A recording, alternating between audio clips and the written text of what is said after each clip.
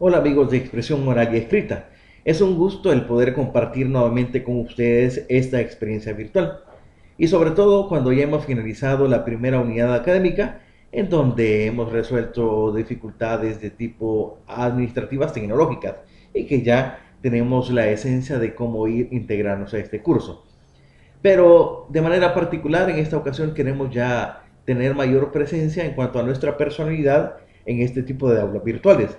Recordemos que a pesar de ser en línea, siempre somos una comunidad y por ser una comunidad, en este caso académica, debemos reconocernos como personas ante estas. Es como que si estuviéramos trabajando una red social como Facebook, Twitter, etcétera. Pero en este caso es una red académica para que podamos tener mayor presencia con nuestros compañeros que las conforman.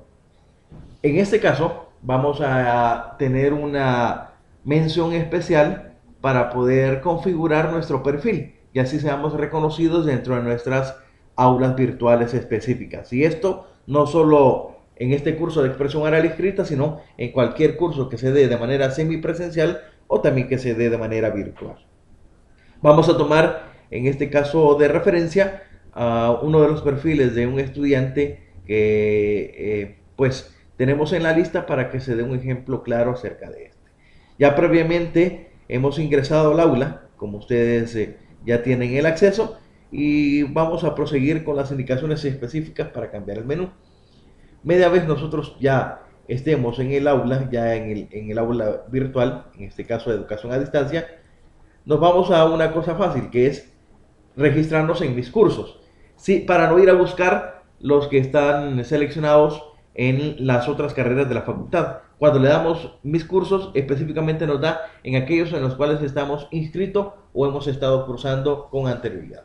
Para el caso, nos aparece directamente expresión oral y escrita, ciclo 01-2014, que ya ustedes tienen acceso a este.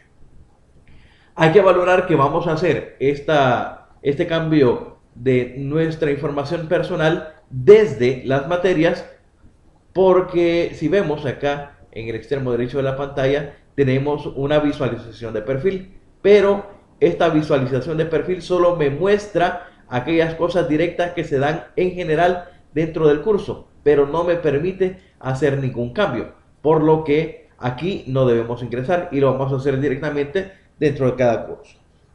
Ya cuando nosotros le damos clic al curso en general para ingresar a la materia, debemos reconocer el ambiente del curso, que esto va a variar dependiendo de cómo se genere la administración.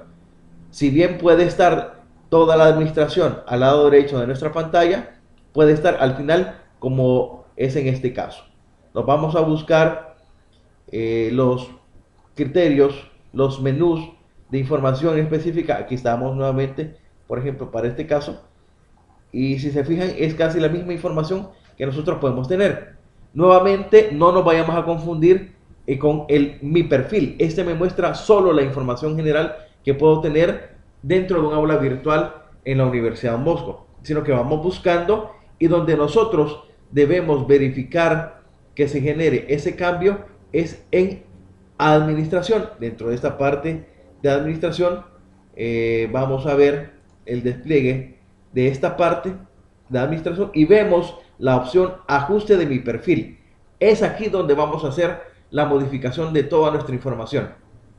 Si se fijan, al darle ajuste a mi perfil me presenta dos opciones clarísimas y necesarias para poder hacer dentro de cualquier registro de un aula virtual: editar mi perfil y después cambiar mi contraseña. Siempre les recordamos que media vez ingresen al aula virtual, hagan el cambio a una contraseña personal para que no haya ninguna dificultad en la modificación de su información. En este caso, y por lo que nos interesa generar este tutorial, es editar perfil. Cuando le damos clic a esta opción, nos redirecciona para poder empezar a hacer los cambios respectivos que nosotros consideremos pertinentes. Uno de esos cambios, como lo vamos a tener en cuenta en la previsualización de esto, es verificar que mi nombre esté correcto. Y yo hago el cambio necesario para que, por ejemplo, como es un sistema, en este caso de números cerrados y se extrae de una base de datos, A veces la información no está bien redactada, en este caso José, por ejemplo, sin tilde, yo lo puedo generar, o si le falta alguna palabra, alguna letra, o falta algo de mi nombre, yo lo puedo generar acá, de cómo voy a ser registrado. Luego hacemos el cambio de dirección de correo. Aquí es importante y esto es necesario. ¿Por qué va a ser importante cambiar a un correo personal? Porque así la información que me genere dentro del curso ya no solo se va a visualizar dentro de la pantalla de este, sino que también me va a llegar directamente a mi correo personal. En este caso pondré un correo alterno que es por caso de ejemplo para poderlo generar para características de la clase.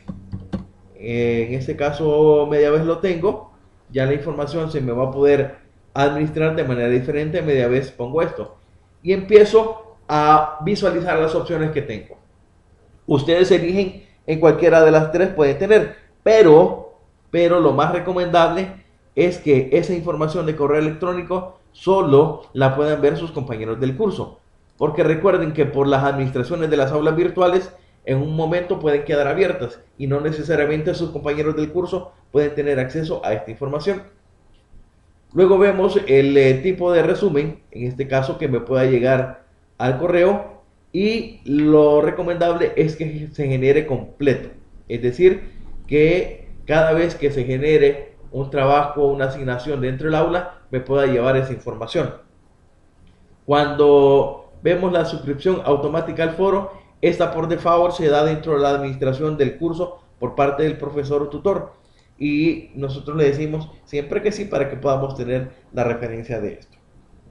Luego el rastreo de la información, resaltamos los mensajes nuevos, en este caso le damos sí a la opción particular. Cuando visualicemos esto, solo aquellos que digamos ya tienen más dominio del lenguaje HTML lo pueden hacer. En este caso por default no lo utilizamos. Y luego ya la selección del país, por default la administración del aula nos lo deja en El Salvador, igual que la zona horaria y también con el lenguaje, en el idioma que nosotros podamos tener. Luego damos una descripción de nosotros, en este caso una descripción general de quiénes somos. Lo más recomendable es determinar qué carrera está estudiando y qué cursos está cursando en este momento. En este caso ponemos de carácter general, o por lo menos para ejemplificar, que somos estudiante de la carrera de ingeniería, por lo menos en mecatrónica, para ponerles un ejemplo. Y curso, en este caso, la asignatura expresión oral y escrita, y alguna información general de lo que yo pueda tener como estudiante de la universidad. Después de esta opción, si yo quiero, en este caso la actualizo para que pueda tener, si no, sigo con la edición general de mi perfil, que es lo más recomendable. Me voy de nuevo a una imagen del usuario. Si se recuerdan, al inicio de la presentación de este tutorial dijimos de que el cambio de perfil es para podernos presentar ante nuestra comunidad. Aquí le damos agregar a nuestra opción y nosotros empezamos a buscar una imagen nuestra de perfil. Ojo, esa imagen no tiene que ser como la que comúnmente presentamos en las redes sociales comerciales como Facebook, en que podamos tener una imagen con amigos, una imagen al estilo selfie que nos tomamos nosotros mismos, sino que debe ser una imagen formal en la que nos presentemos de la manera más profesional. Recordemos que este es un aula virtual académica en donde debemos presentarnos de manera ordenada, seria, y sobre todo que se nos vea el rostro para podernos identificar de manera preferente para nuestros compañeros. En las opciones que tenemos acá o que nos presenta el sistema, podemos vincular una imagen desde internet, o si nosotros hemos ya subido algún archivo en el aula, lo podemos hacer.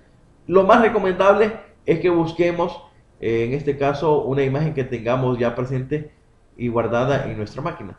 Al darle subir un archivo, nos va a generar el proceso de cualquier selección de imagen, buscamos en la carpeta específica. Para el caso de ejemplo, vamos a subir una imagen aleatoria de la que tenemos ahí y siempre le damos el registro de la imagen con un nombre específico para que el sistema lo reconozca.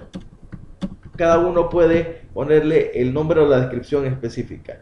Ya tenemos el autor aquí y subimos el archivo. Ya media vez tengamos nosotros este proceso, verificamos el cambio de la información para que se pueda ver el proceso de el cambio. Ya lo tenemos acá, como ustedes se fijan, dentro de la descripción de la imagen, la seleccionamos ahí y ya está la ruta que podamos tener dentro de la actualización como tal de la imagen.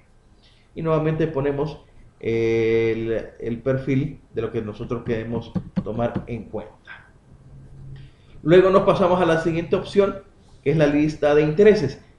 Recordemos que este es un perfil académico, un perfil de ustedes como profesionales. Aunque sean estudiantes universitarios, ya están mostrando un perfil profesional, por lo que nuestros intereses deben ir relacionados al área académica o área profesional. ¿Qué tenemos en cuenta? Me gusta, por ejemplo, la matemática, temas de ingeniería en electrónica, en mecatrónica, robótica, etcétera, etcétera. Y voy poniendo todos aquellos aspectos de interés para que nuestra comunidad pueda saber cuáles son nuestros intereses y podamos compartirlas con ellos. Lecturas, por ejemplo, lecturas, videos o información específica, la vamos detallando en nuestros intereses particulares que podamos tener. Luego, aquí vamos dando alguna información ya alterna si nosotros queremos tomar en cuenta para generar una visita particular. Si tenemos blog o tenemos página web, por ejemplo, si queremos contactarnos con nuestros compañeros, podemos visualizar con nuestro ID de Skype y así con todas las otras redes o sistemas de información de mensajería.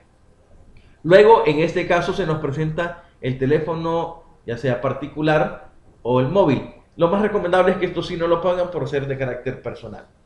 Aquí el departamento sí lo pueden utilizar por la zona geográfica donde nos ubicamos en nuestra residencia, San Salvador, La Libertad, etcétera, etcétera. Ya cuando tenemos este proceso le damos actualizar información personal y el sistema automáticamente va a empezar a registrar todos estos cambios que tenemos allí. Si se fijan, la misma plataforma nos genera un cambio en específico en donde nos va brindando cierta información, por ejemplo la que nosotros tenemos, nombre del estudiante, carnet, a cuál correo vamos a llevar, y ahí le damos continuar y seguir con los procesos que la misma página o el mismo sistema nos va brindando. En este caso, confirmar la dirección y todo eso en nuestro ambiente personal. Ya verificamos acá, si se fijan, nos empezó a cambiar la foto de perfil, ya tenemos otra información particular, etcétera, etcétera. Luego de esto, verificamos ya nuestro correo electrónico para poder confirmar en que este se ha dado el cambio de la contraseña.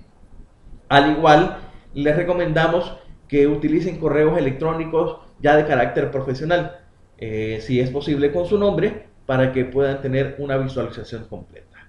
Es así como, por ejemplo, después de esto pasamos a la visualización del correo y ya el perfil nos ha quedado actualizado y con una información mucho más personal. La recomendación es que después de eso también vayan a verificar estos sistemas y que estén revisando la actualización de su correo electrónico. Salimos para después hacer esto de forma general. Esta es la información que queríamos compartir con ustedes. Les recomendamos que lo hagan a partir ya de esta primera semana de esta segunda unidad para tener una muestra más cercana a ustedes de quiénes son y podamos compartir esta información de manera específica. Un saludo para todos y que sea de provecho este tutorial.